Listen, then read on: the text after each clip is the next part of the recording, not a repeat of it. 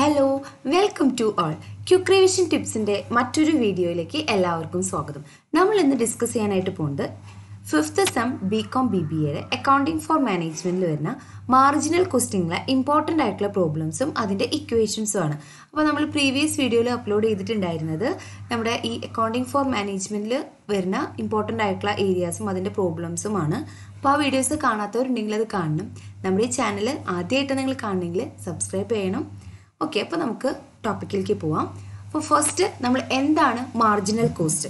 Marginal cost is A sum total of variable cost and variable cost includes direct material, direct labour, direct expense, then variable part of over head, then marginal cost. അത് എല്ലാതും കൂടി add ചെയ്താലാണ് നമുക്ക് എന്താണ് ഇതിൻ്റെ marginal cost അല്ലെങ്കിൽ per unit cost കിട്ടുന്നുണ്ട്. So marginal cost എന്ന് പറഞ്ഞു കഴിഞ്ഞാൽ it is A sum total of variable cost. അപ്പോൾ ഓവർ ഹെഡ് എന്ന് പറഞ്ഞു കഴിഞ്ഞാൽ ഇൻഡയറക്റ്റ് കോസ്റ്റിൻ്റെ സം ടോട്ടലാണ്. ദെൻ ഓവർ ഹെഡിൽ വരുന്ന വാരിയബിൾ പോർഷൻ വരുന്നത് ഇവിടെ മാർജിനൽ കോസ്റ്റിലാണ്. ഓക്കെ, ദെൻ അപ്പോൾ നമുക്ക് ഇതിൽ വരുന്ന ഇമ്പോർട്ടൻ്റ് ആയിട്ടുള്ള സ്റ്റേറ്റ്മെൻറ്റ് മാർജിനൽ കോസ്റ്റ് സ്റ്റേറ്റ്മെൻറ്റ് എങ്ങനെയാണെന്ന് നോക്കാം. അപ്പോൾ അതിൽ നമുക്ക് ഈ ഒരു സ്റ്റേറ്റ്മെൻറ്റ് പഠിച്ചു കഴിഞ്ഞാൽ അതിൻ്റെ എല്ലാ ഇക്വേഷൻസ് നമുക്ക് അതിൽ നിന്ന് തന്നെ കിട്ടും. ഓക്കെ, അപ്പോൾ നമുക്കത് എങ്ങനെയാണെന്ന് നോക്കാം. സെയിൽസിൻ്റെ വാല്യൂന്ന് നമ്മൾ വാരിയബിൾ കോസ്റ്റ് ലെസ് ചെയ്ത് കഴിഞ്ഞാലാണ് നമുക്ക് കോൺട്രിബ്യൂഷൻ കിട്ടുക. So contribution equal to sales minus variable cost. നമ്മൾ ഈ സ്റ്റേറ്റ്മെന്റ് ഒന്ന് മനസ്സിലാക്കി വെക്കുക. ദെൻ നമുക്ക് എല്ലാ ഇക്വേഷൻസും അതിൽ നിന്ന് മനസ്സിലാവാനായിട്ട് പറ്റും. Okay, then contribution minus fixed cost ആണ് EBIT or profit. EBIT or operating profit.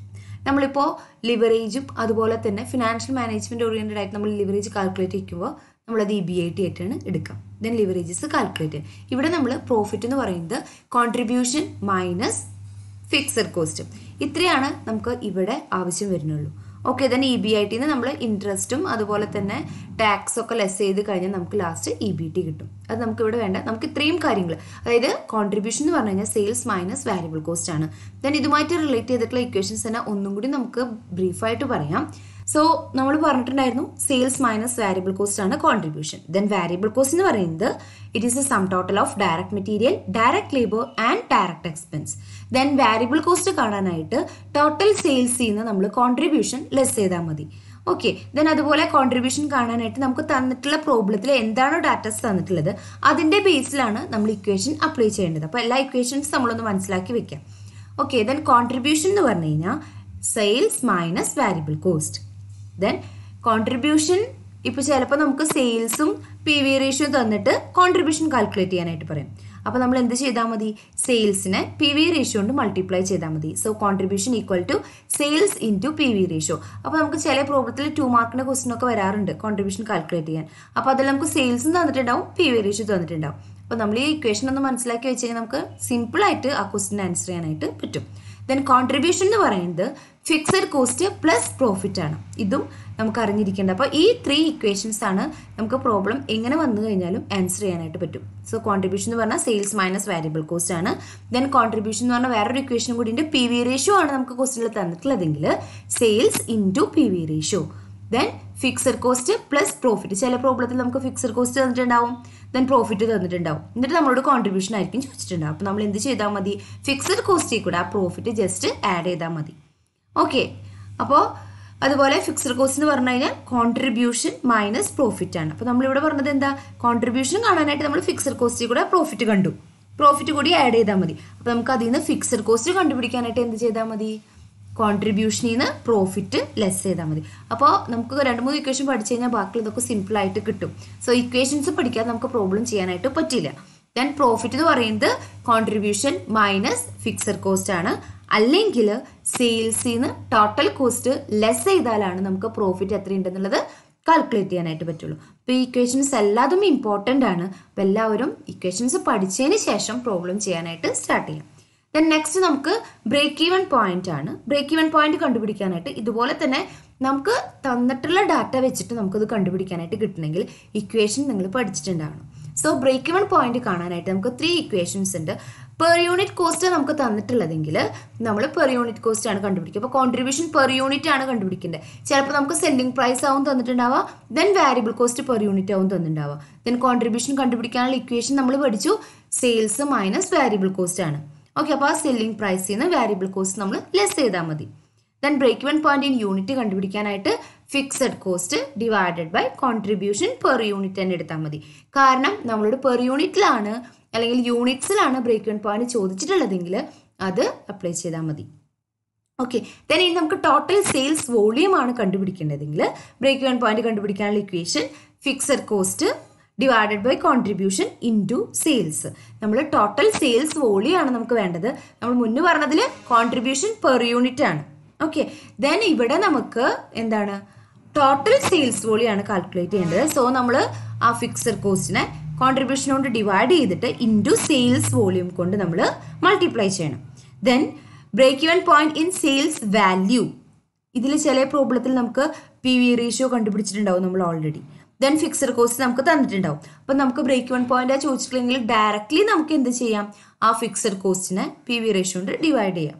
Then ആ ഇക്വേഷൻ തന്നെയാണ് നമ്മൾ മുകളിലും പറഞ്ഞത്. കാരണം PV റേഷ്യോ എന്ന് പറഞ്ഞു കഴിഞ്ഞാൽ എന്താ, കോൺട്രിബ്യൂഷൻ ഡിവൈഡഡ് ബൈ സെയിൽസ് ആണ്. അപ്പോൾ അതിന് നമ്മൾ ഡിവൈഡഡ് ബൈ സെയിൽസ് എന്നുള്ളത് ആ സെയിൽസിന് നമ്മൾ മുകളിൽ മൾട്ടിപ്ലൈ ചെയ്യുക. ഇതിലെല്ലാം പറഞ്ഞിട്ടുള്ള കാര്യങ്ങളൊക്കെ സെയിം തന്നെയാണ്. പക്ഷെ നമുക്ക് അവൈലബിൾ ആയിട്ടുള്ള ഡാറ്റ വെച്ചിട്ട് ഡയറക്റ്റ്ലി നമുക്ക് പ്രോബ്ലം ചെയ്യാനായിട്ട് ഈ ഇക്വേഷൻസ് പഠിച്ചു കഴിഞ്ഞാൽ നിങ്ങൾക്ക് കുറച്ചുകൂടി സിമ്പിൾ ആയിരിക്കും. Then calculation of output to earn uh desired amount of profit. ഇപ്പം നമ്മളോട് പ്രോബ്ലത്തിൽ ചോദിച്ചിട്ടുണ്ടാവും എത്ര ഔട്ട്പുട്ട് പ്രൊഡ്യൂസ് ചെയ്താലാണ് നമുക്ക് ഇത്ര എമൗണ്ട് ഓഫ് പ്രോഫിറ്റ് ഏൺ ചെയ്യാനായിട്ട് പറ്റുക. അപ്പോൾ അങ്ങനെ ചോദിച്ചിട്ടുണ്ടെങ്കിൽ അത് എത്ര ഔട്ട്പുട്ട് പ്രൊഡ്യൂസ് ചെയ്താണ്. ഇപ്പോൾ ഫോർ എക്സാമ്പിൾ നമുക്ക് 10,000 പ്രോഫിറ്റ് കിട്ടണമെങ്കിൽ നമ്മൾ എത്ര ഔട്ട്പുട്ടാണ് പ്രൊഡ്യൂസ് ചെയ്യേണ്ടത്, 10,000 പ്രോഫിറ്റ് കിട്ടണമെങ്കിൽ. അപ്പോൾ നമ്മൾ എന്ത് ചെയ്താൽ മതി, നമുക്ക് ഫിക്സഡ് കോസ്റ്റ് തന്നിട്ടുണ്ടെങ്കിൽ ആ ഫിക്സഡ് കോസ്റ്റിലൂടെ ഈ 10,000 ഡിസൈർഡ് എമൗണ്ട് ഓഫ് പ്രോഫിറ്റ് അത് ആഡ് ചെയ്ത് divided by contribution per unit. Per unit cost അല്ലെങ്കിൽ പെർ യൂണിറ്റ് എത്ര യൂണിറ്റ് ആണെങ്കിൽ നമുക്ക് കോൺട്രിബ്യൂഷൻ പെർ യൂണിറ്റ് എടുക്കാം. ദെൻ ടോട്ടൽ സെയിൽസ് വോളിയം ആണെങ്കിൽ നമ്മൾ എന്ത് ചെയ്യണം, ഫിക്സഡ് കോസ്റ്റിൽ കൂടെ പ്രോഫിറ്റ് ആഡ് ചെയ്ത് divided by PV ratio. Okay, അപ്പോൾ ഈ രണ്ട് ഇക്വേഷൻ വെച്ചിട്ട് നമുക്ക് കണ്ടുപിടിക്കാനായിട്ട് പറ്റും.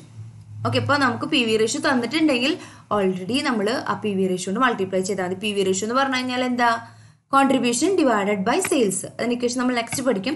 അപ്പോൾ ഇതിൻ്റെ കൂടെ എന്ത് ചെയ്യുക, ടോട്ടൽ സെയിൽസ് വോളിയാണ് കണ്ടുപിടിക്കണമെങ്കിൽ നമ്മൾ ഈ PV റേഷ്യോ ഒന്നും കൂടി എന്താണ് ഇത് ചെയ്യുമ്പോൾ നമുക്ക് കോൺട്രിബ്യൂഷൻ ഡിവൈഡഡ് ബൈ സെയിൽസ് ആണ് നമ്മുടെ ഇക്വേഷൻ. അപ്പോൾ ആ സെയിൽസിനെ നമ്മൾ ഇൻറ്റു ചെയ്യണം. അപ്പോൾ നമ്മുടെ ഇക്വേഷൻ ഇങ്ങനെ വരും, fixed cost plus profit divided by contribution into sales. Then profit volume ratio or CS ratio. CS ratio എന്ന് നിങ്ങൾ ഓർത്ത് വെച്ചാൽ മതി. അപ്പോൾ അതിൽ നിന്ന് തന്നെ നമുക്ക് കിട്ടും C contribution divided by sales into 100.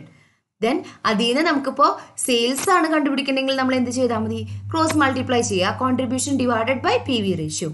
Okay, then PV ratio when sales and profit for 2 periods are given. നമുക്ക് PV റേഷ്യോ കാൽക്കുലേറ്റ് ചെയ്യാനായിട്ട് 2 പീരീഡ്സിലെ സെയിൽസും പ്രോഫിറ്റും തന്നിട്ടുണ്ടെങ്കിൽ നമ്മൾ എങ്ങനെയാണ് PV റേഷ്യോ കണ്ടുപിടിക്കാനായിട്ട് ആ 2 പീരീഡ്സിലെ പ്രോഫിറ്റ് തമ്മിലുള്ള ഡിഫറൻസ് ഡിവൈഡഡ് ബൈ 2 പീരീഡ്സിലെ സെയിൽസ് തമ്മിലുള്ള ഡിഫറൻസ് ഇൻറ്റു 100. അപ്പോൾ നമുക്ക് ഡയറക്റ്റ് PV റേഷ്യോ കിട്ടും.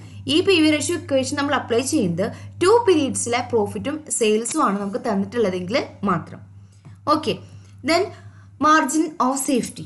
ലാസ്റ്റ് ഇക്വേഷൻ ആണ് നമ്മുടെ മാർജിൻ ഓഫ് സേഫ്റ്റി കണ്ടുപിടിക്കാനായിട്ട്. Actual sales or present sales minus break even point sales. ഇത് തമ്മിലുള്ള ഡിഫറൻസ് ആണ് margin of safety. Okay, then margin of safety കണ്ടുപിടിക്കാൻ വേറൊരു ഇക്വേഷനും കൂടി ഉണ്ട്, profit divided by PV ratio. Okay, അപ്പോൾ നിങ്ങൾ ഇത്രയും ഇക്വേഷൻസ് നന്നായിട്ട് പഠിക്കുക. അതിനുശേഷം നമുക്ക് നെക്സ്റ്റ് വീഡിയോയിൽ നമ്മൾ ഇതിൻ്റെ ബേസ് ചെയ്തിട്ടുള്ള പ്രോബ്ലംസ് ഡിസ്കസ് ചെയ്യുന്നതായിരിക്കും. അപ്പോൾ എല്ലാവരും ഈ ഇക്വേഷൻസ് പഠിച്ചതിന് ശേഷം നമ്മൾ നെക്സ്റ്റ് വീഡിയോ അപ്ലോഡ് ചെയ്യുന്നത് കാണാം. ഓക്കെ, അപ്പോൾ എല്ലാവർക്കും ക്ലിയർ ആയിട്ടുണ്ടാവുമെന്ന് വിചാരിക്കുന്നു. Thank you for watching.